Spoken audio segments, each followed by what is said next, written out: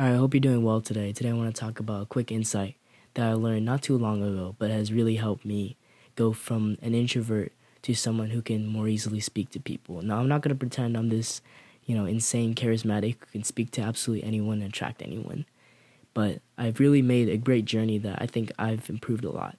And if you're someone who's more at the beginning of the journey, who's more of an introvert, I really think this concept can change how you see the world. All right, and this concept is the concept of condemnation, right? And it's going to change your life in two ways. The first way, it's going to change how you see the world. It's going to change the world from your eyes. And then it's going to change how other people fit you into their lives.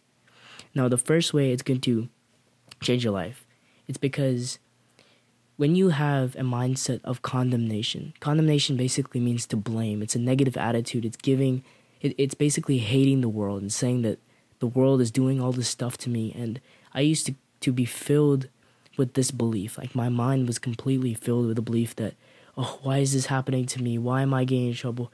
Why can't I attract anyone? Why can't I speak to people? Why is, my friends are the ones who are getting crushed on, but not me? Like, why am I always the one who doesn't get lucky? Why am I always the one who just, I don't ever get what's beautiful in life? And I felt like just the world was punishing me. It wasn't all the time, but it was just this constant undertone of negativity. And because you don't really see your world. Okay, quick thing to understand. The world around you, it's not actually the world around you, okay? It's weird, but the way that you see your eyes are basically an extension of your brain. Like, literally, biologically, your eyes are just extensions of your brain, right? And you get all this information, you get it from all your senses. But that's not exactly what goes into your head. What goes into your head is all this information from the world, but it has to be filtered through your beliefs. And if you've ever gone bowling or something, your beliefs are kind of like the guardrails that you put up when you actually can't bowl, right? And to prevent the ball from going in the gully, your beliefs are like the guardrails that keep your head thinking in this certain way, right? And if you have a belief of that the world is against you, right? The world is horrible. You can't win. Then you're never going to see anything that could be a win as a win. And the way that was explained to me that really helped me understand is like your beliefs are like a scale, right? And you have many, many, many thousands of beliefs. And to generalize, right? I'm just going to create a general belief, right? Imagine there's this belief right here, right? And it's like this. If you ever have like a seesaw or something like that, right? You have something in the middle, and then you have the balance, right? And on each side are buckets of good reactions or good experiences, and the other side is bad experiences. And the more bad experiences you have, or like if you have more bad experiences than good experiences, what it's going to do is shift that scale downwards, and you're going to see, like, if that scale was from the very negative side to the very positive side of, am I a winner? And if you have a lot of negative experiences, it's going to shift the scale down, and you're going to think, yeah, I'm just not a winner, right? And so when you get information, when you're making progress, but you don't get like a result, you're going to see that as a loss. Even when someone who had the belief that they're a winner would have seen that as a win.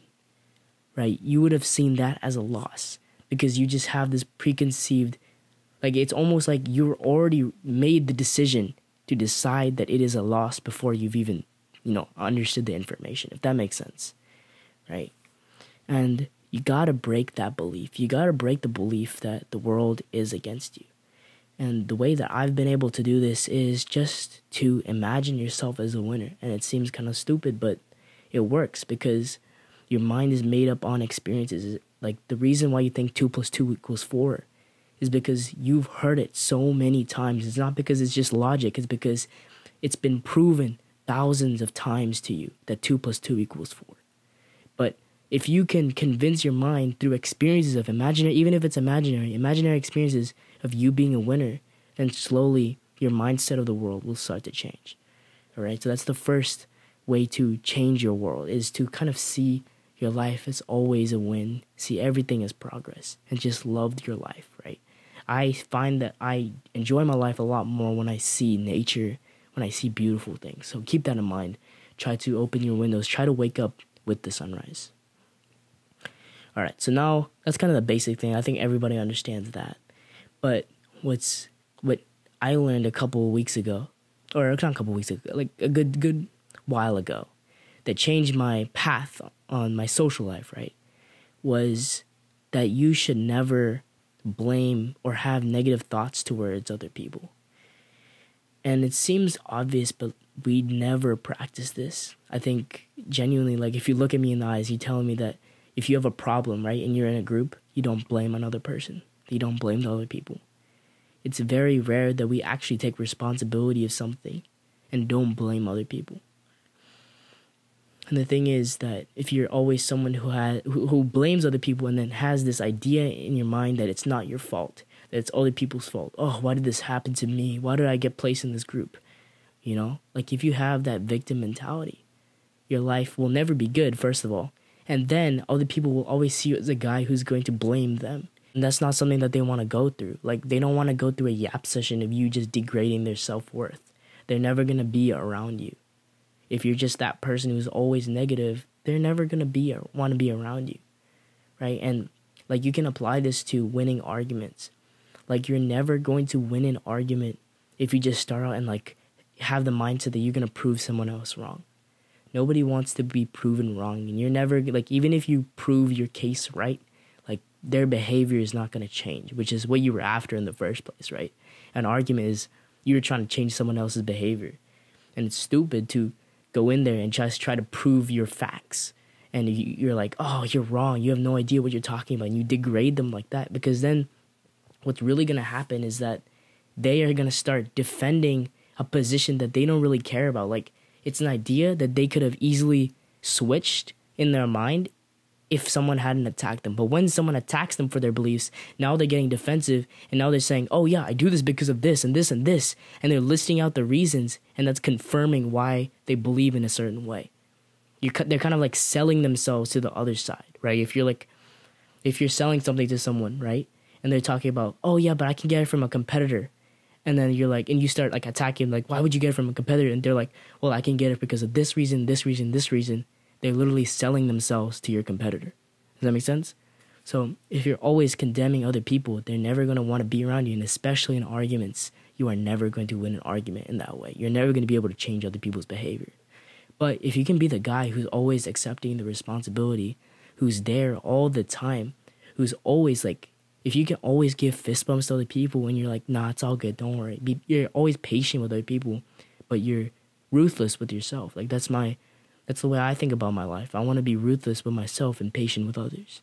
If you can do that, I promise people will be drawn to you because you're like nobody else. Everybody else is sitting there and blaming everyone else, right?